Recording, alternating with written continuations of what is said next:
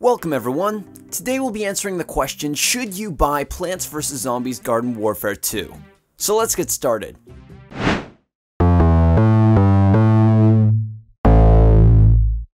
For those who've never heard of Garden Warfare, it's an hilarious third-person shooter where, as the title suggests, plants and zombies of all different kinds fight to kill each other.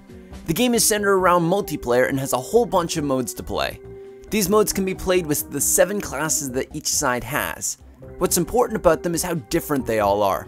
They encapsulate most types of playstyles to allow for a diverse and fun experience. I liked a lot of things about Garden Warfare 2. First thing was the multiplayer and how much fun it was. I could tell that there was a lot of creativity put into the game by the different characters, the 12 of them that had things like a pirate zombie or a superhero or a rolling orange with lasers. That one was my favorite. And the different creative classes allowed me to play something new every time I chose a different character. Playing with friends was a lot of fun because having the different attacks and the different quirky abilities, just the game not taking itself seriously in this weird Plants vs. Zombies world, was a lot of fun to laugh at and enjoy with other people. This is definitely a social game. When it came to things to do, I always had something that I could do because there are things like the multi-wave survival mode, Gardens and Graveyards, there's the overworld battles, there's online multiplayer, and there's now the single player quests, which kept me busy trying to find coins, getting new items. All the things to collect were really an incentive to do the things in the game. There were challenges I could do to further that and collect characters, abilities, clothing, gestures, and if I really just wanted to do something alone and go on a collect-a-thon, I could get snow globes and gnomes. There's always something to do in the game and I've really enjoyed that.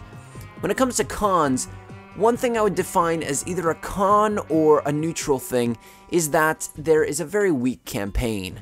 The fact that they have a single player part of the game is great, but really it's a whole bunch of things on a to-do list to earn coins. There's not much story involved, and it's basically a challenge that's spoken by a corn or a robot. It's not much of a campaign. Though this could be a good thing because the game is meant to be social, something like a story or something that bogs down people from being able to play every part of the game at all points can put a damper on being able to be social and having friends play it all at the same time no matter where they are in the game. So this could be a con or a neutral thing depending on how you look at it. The overpowered sunflower is really the biggest thing that I found was a downfall in this game.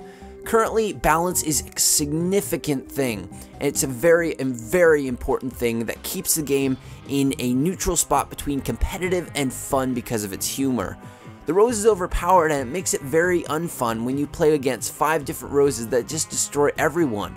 I want to experience that flying zombie, or I want to experience that rolling orange.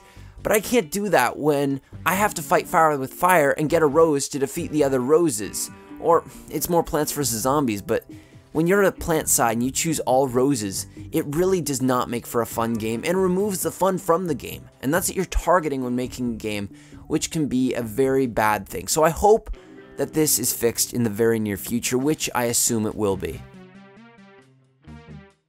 First, if you're somebody who played Plants vs. Zombies 1 and really enjoyed it, you'll probably enjoy Garden Warfare 2.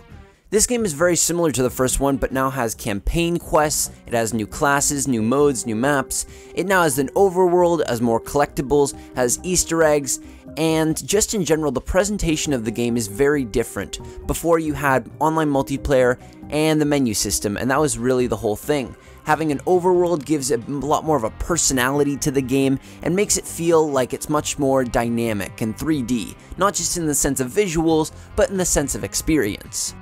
Next, if you're somebody who wants something that's a social game for everyone to enjoy equally, this is probably another thing to consider, as it's a competitive and balanced game, yet it doesn't take itself too seriously. This means that the game is great for having people who are casual and hardcore gamers alike, as both can enjoy a lot from this, as it's even, but it's also fun. You can pick this up and not play very often and still be right there having fun as the person who's got all those different characters, so it's always a pick up and play game. In the same sense, those who want a game that they can just pick up and play and return to over time, this is probably a game for them too. No story means nothing can be spoiled for you. Equal playground means that your absence doesn't make you unable to win. Those people with extra characters or better characters, you can still beat. and the game shows your progress like a collection, meaning it's not about really finishing the game, but progressing. Seeing your garden grow is very, very enjoyable, and seeing that slowly grow over time is something that's nice to return to. It's kind of like if you have a rough day or something, you really don't want to go to something that's a bit more of a war game. At least in my opinion, what I like going to is something that's a bit more upbeat and nonchalant.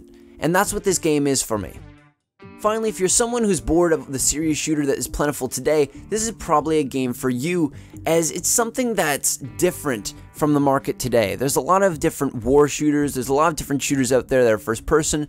Third person shooters aren't as plentiful, and especially those that don't take themselves seriously. Plants vs. Zombies is a quality shooter that if you want to try something new, creative, and fun, it's definitely a good choice. But there's always a demographic out there who a game is not built for.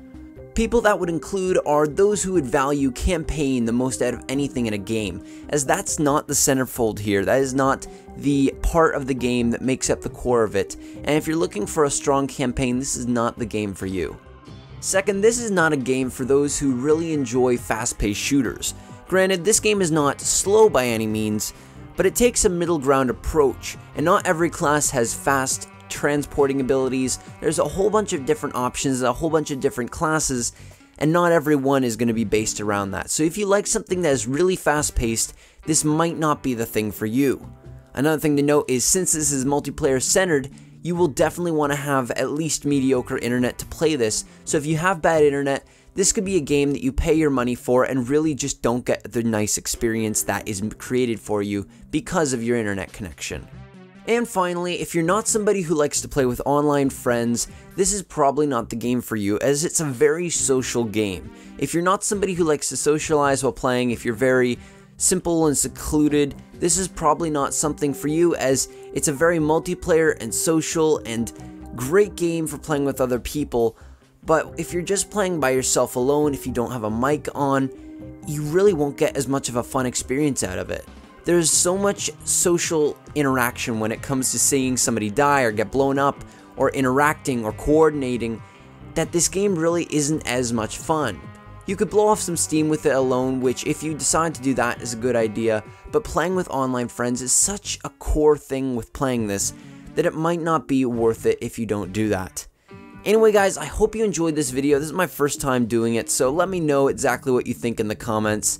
My name's been Reckless Riley, and I will see you guys later.